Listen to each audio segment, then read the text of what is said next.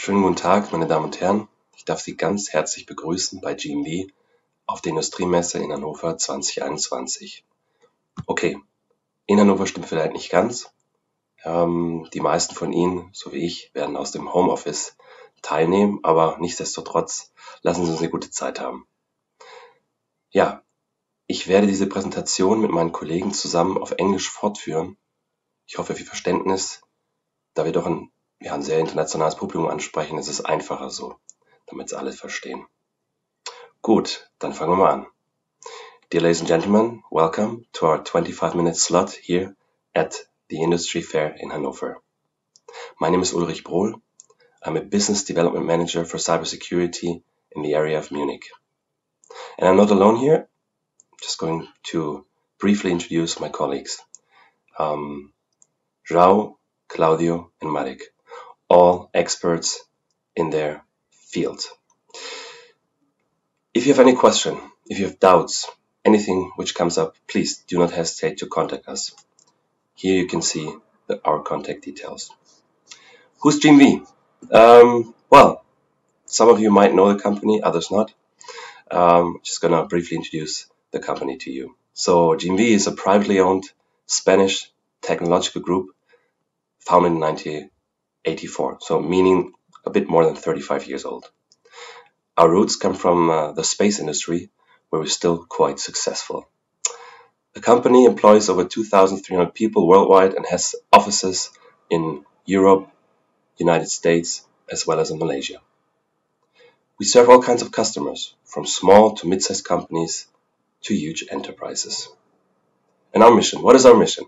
Well, we want to improve our customers' internal processes, services, and products. In doing so, we use, but also develop new technologies. It is our aim to meet customer-specific needs, and therefore we come up with customized solutions. Well, and these solutions, as well as services, cover the whole system life cycle. In what sectors are we in? Well, as you can see here on the slide, quite many. Space, finance, health, cybersecurity, ICT, but of course, as well the industry sector. And in the industry sector, our main tasks involve the development of advanced solutions in automation, digitalization, and cybersecurity. Partners. Well, we have a huge range of partners, very reliable partnerships with companies such as Cisco, NetApp, Hewlett-Packard, Checkpoint, and Thycotic, but many more. And to our clients? Well, our clients, they come from many different sectors, such as finance, industry, automotive, and so on. Please have a look at the slide.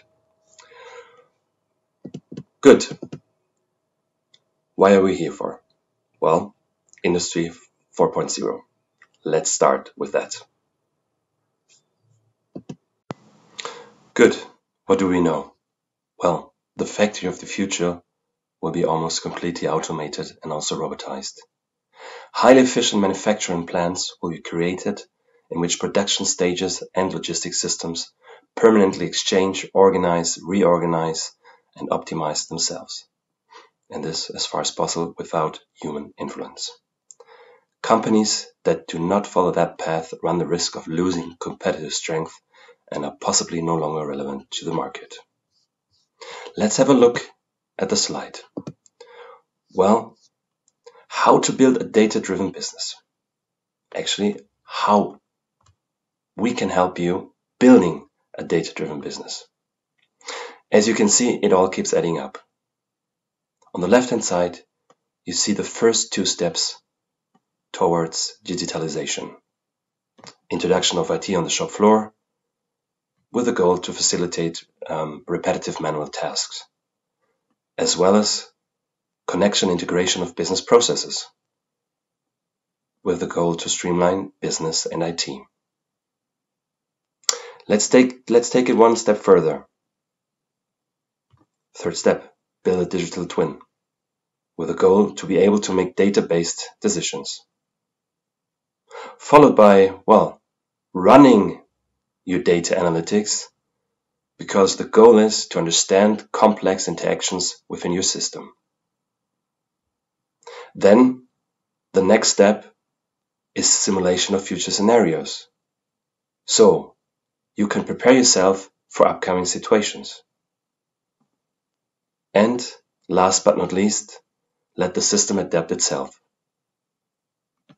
Goal here is to leave control to the system. And that is how your path should look like.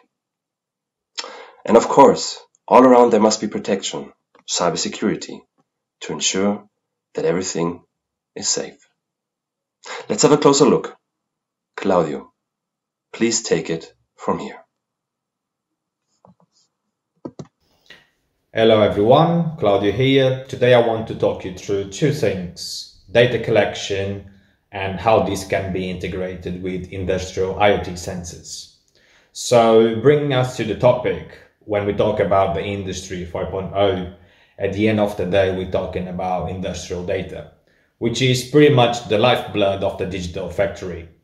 Some others like to refer to it as the new oil, and as such, this should be treated and valued as any other business asset. So when we talk about the Industry 4.0, data collection is actually the key to unlocking the Industry 4.0. GMV, when it comes to data acquisition, we have been helping companies in 2 fronts. One, with industrial IoT sensors. So this normally takes place when you have acquired machinery which doesn't provide data. So what we do in these instances is we implement IoT sensors on the shop floor. And 2, control engineering. So let's say that you're already able to collect that data from the shop floor and you don't have any services which allow you to collect and treat the data from those machines. So we can actually help you in the design and implementation of high performance control systems optimized to the need of our customers. So what I also brought for you is a use case which illustrates how IoT sensors can be applied to your data collection and subsequently to your production process. So we developed a tool called USpot, which is pretty much an artificial vision tool, which combines hardware, in this case the sensors, and the software. The hardware can be adjusted to a specific need that you might have. So let's take into account a task which a person has to do it repetitively. So for instance, counting bottles with their own eyes. So with this solution, USpot, we can actually, through artificial vision, count all the bottles, for instance, passing through a conveyor. So we can also send this data to a central system, which we can integrate directly with your production process. Hello, my name is Rom, and I'm bringing you the next couple of topics of our presentation, starting with data analytics and business intelligence. On data analytics, we typically are referring to and looking into reports and dashboards. This gives us data in hindsight, what has happened in the past. Here, we can help you get some insight into your data by storing everything that we collect in an unstructured manner, in a premise that we store first and analyze it later. This will allow you to perform some investigation on what has happened and allow you to get the root causes of some events. On this, we can do some scenario-based forecasting. The basis is if something on these conditions has happened in the past, the future, if the same conditions repeat, the situation will repeat. In order to get some foresight into our data, we need to start building AI platforms and to do some predictive modeling. On business intelligence, this will allow us to leverage insights on our system and ensure that you are applying the right processes and the right corrections. One of the points is analysis and optimization of processes, where we can start with non-intrusive process mining techniques and then applying machine learning algorithms to understand where inefficiencies lie and where it can be improved. One other point is to use this data for predictive maintenance. Based on multivariate analysis, we can infer and predict the factory and equipment behavior based on the variation of certain control parameters. Or we can create only one parameter that is an aggregate of a very high number of control parameters and allow you to understand if that is within normal operation or not. And if not, which parameters caused this deviation. One other topic that we can talk is hyperautomation. What is hyperautomation? Hyperautomation is using robotic automation software to automate manual, time-consuming processes and aiding it with artificial intelligence. For example, when computer vision. We can use optical character recognition to read, one example is an order form that you receive, and automatically fill in all the data in your own system. This is something that is time-consuming, repetitive, and boring for our employees. When we are looking into hyperautomation, we can look into it attended and unattended processes. An attended process, which started by a user, it's very simple, very task-based, but the great benefits start to arise when we start doing unattended processes, as we put the system in charge of the process from start to finish. As we are looking into an unattended process, we can now also leverage more of our artificial intelligence. For example, using natural language processing. When you receive an email, it can create a summary of that email, or it can extract the important information from that email and, again, fill it in automatically on your system or react accordingly. What are the benefits of hyperautomation? Well, first is cost reduction. You are automating processes. And you are also increasing productivity as you create your virtual employees that do the same tasks. They tend to run cheaper than a normal person. Also, eliminating boring and repetitive tasks for your employees. This has a direct effect on employee satisfaction. Also, giving you increased accuracy and quality of your data, as the system, the software will not get bored, will not get distracted, and will do the same thing the same way every time. Also, finally, it can free up your limited and valuable resources, taking the people out of boring tasks that bring no value to your business. And with this, I am now passing on to Claudio for factory floor automation. So my colleague has been talking you through hyperautomation, which is pretty much related to digital robots. So let's talk now about shop floor automation with physical robots and AVGs. So since 1993, to give you a little bit of background, GMV has been developing and integrating turnkey systems and robotic subsystems applied to different sectors, such as the industry. So very much what we do is we automate and optimize various types of processes through industrial, collaborative and autonomous robotics. Some of our core services include systems engineering and integration, designing, implementation and integration of robotic solutions ranging from sensors, control and robotic arms, and so on. Now, one of the things which is important to note is when we talk about robotics, GMV is not actually a manufacturer. However, as a system integrator, GMV has access to prestigious networks of technology partners who are responsible for manufacturing those robots. So, as you can see here on these slides, we have some examples of providers that we have been collaborating for a number of years. So, as a system integrator, one of the advantages that come along with us is our ability to do advanced integrations. And what does this mean? So let's say that you already have your existing robots working in your shop floor. However, you would like to add additional layers of services to increase your performance. So we can actually provide you a range of services around big data, cloud, IoT, as you can see here, in order to increase your production.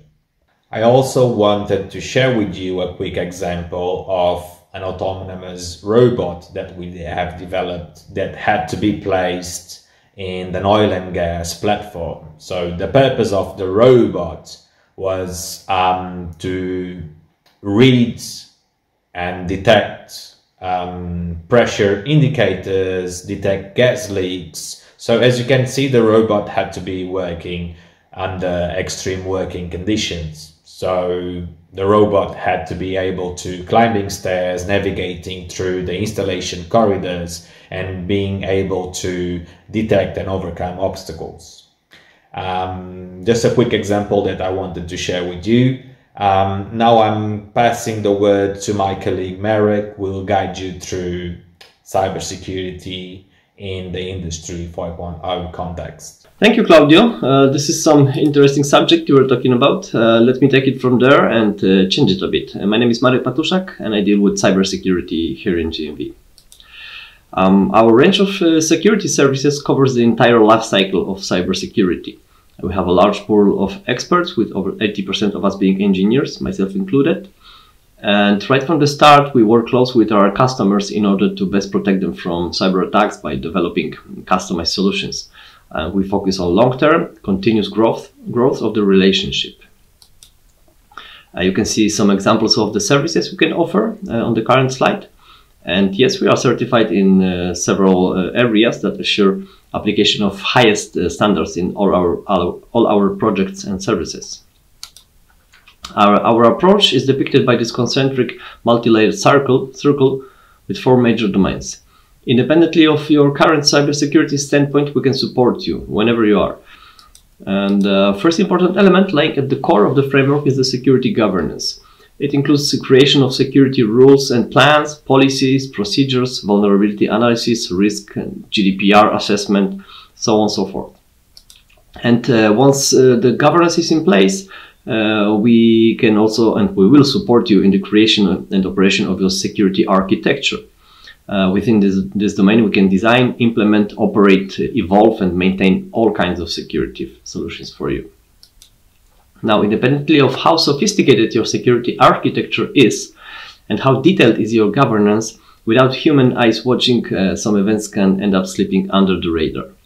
I believe that nobody should ask, what if I'm going to be attacked? The bad news that the question is when, if not already. And to tackle that, we offer blue team services. We have our own security operations center to respond to cyber attacks and monitor the events 24/7 basis. In addition, in GMV, we are able to play the role of the attacker, red teaming. with the aim of uncovering vulnerabilities before potential attackers or real life attackers do so. From all the different functions that Red Team has listed there, I think it's the adversary simulation that is the most useful. And your company probably has multiple procedures, playbooks, incident response program, intrusion alerts, and more. Nevertheless, it is not until the real-life incident happens when one gets to see all of them activated at the same time. So while everything looks great on paper, we can actually learn about multiple weaknesses or single points of failure in our security program.